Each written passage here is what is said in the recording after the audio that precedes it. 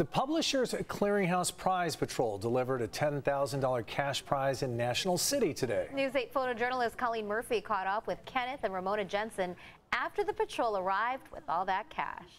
We're do a take here. Here we go. The Publishers Clearinghouse Prize Patrol is in National City, California today, and I'm about to surprise Ramona Jensen with this $10,000 big check. She has no idea that I'm about to knock on her door and change her day.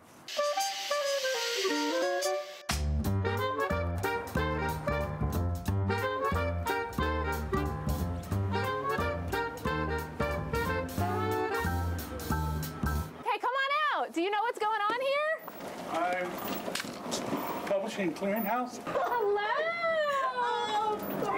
You can come on down. It's okay. You can leave it off. It's up to you. It's up to me. I'll stay away. Don't worry. Come on down. Come on down. Thank you, Lord. Thank you. Oh, Ramona, you just won $10,000. Oh, Thank you. Thank you. Thank you, Lord. Oh my God, this is unbelievable. I want you to take a look at this. Tell me what that says right there. Mrs. Ramona Jensen, $10,000. Yeah! Thank you, thank you. How do you feel? Excited. So blessed, so blessed. Thank you very much. You know, when I saw the roses, I says, oh my goodness, this could be Publishers Clearinghouse. Yes.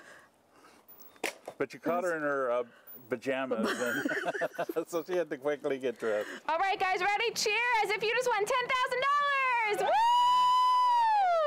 Yay! That is so much fun. Kenneth and Ramona say some of the prize money will go toward a trip to Hawaii. Good for them. Aloha. And they will also pay some bills. Oh, people really do win, you know? And these days, just seeing somebody else have fun is so great. And the it is whole so family great. just soaking it up. Yeah. Congratulations.